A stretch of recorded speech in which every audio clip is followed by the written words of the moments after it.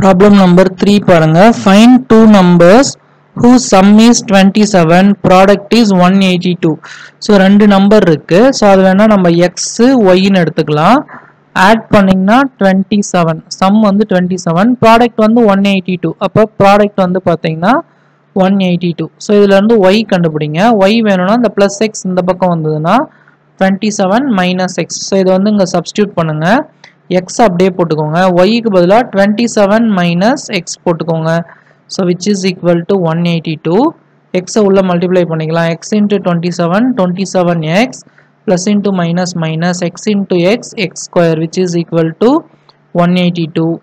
So இந்த plus 182 இந்த பக்கம் எடுத்துட்டு வந்துருங்க. 27x minus x square வேணா first எழுதிக்கோங்க. minus x square plus 27x plus 182 இந்த பக்கம் வந்ததுன்னா minus 182 which is equal to 0. இப்போ இத வந்து பாத்தீங்கன்னா நம்ம ஒரு மைனஸ் ஆல மல்டிப்ளை பண்ணிக்கலாம். மைனஸ் ஆல மல்டிப்ளை பண்ணா x ஸ்கொயர், இங்க மைனஸ் ஆல மல்டிப்ளை பண்ணா மைனஸ் 27x, இங்க மைனஸ் ஆல மல்டிப்ளை பண்ணா plus 182 equal to 0. இத வந்து ஃபேக்டரைஸ் பண்ணோம். 1 into 182 வந்து பாத்தீங்கன்னா 182, நடுவுல வந்து minus 27 இருக்கு. So அப்ப ப்ராடக்ட் வந்து 182 வரணும், சம் ஆர் டிஃபரன்ஸ் வந்து 27 வரணும். ஸோ இது வர மாதிரி ரெண்டு நம்பர் எடுக்கணும் இல்லையா? ஸோ நம்பர்ஸ் வந்து பார்த்தீங்கன்னா பெருசா இருக்கு இல்லையா? 18 போட்டு பாருங்க. 18 வந்து 9 8s are 72, carry 9, 19 is 9, 9 plus 7 16, 162 தான் வருது.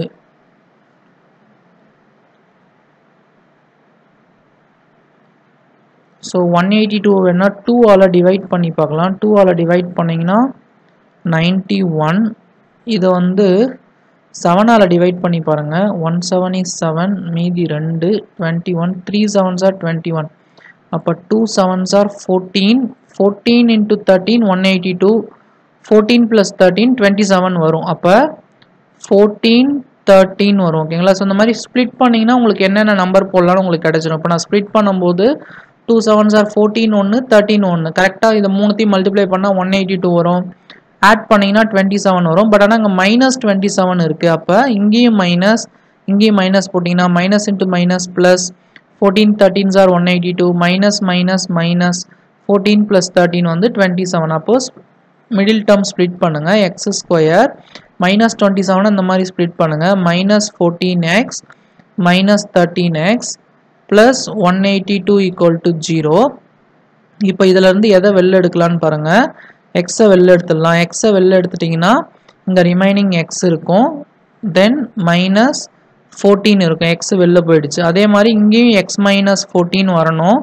அப்போ இங்க மைனஸ் 13x இருக்கு, இங்க x இருக்கு. அப்போ எது வெளில போயிருக்கு? மைனஸ் 13 வெளில போயிருக்கு, which is equal to 0.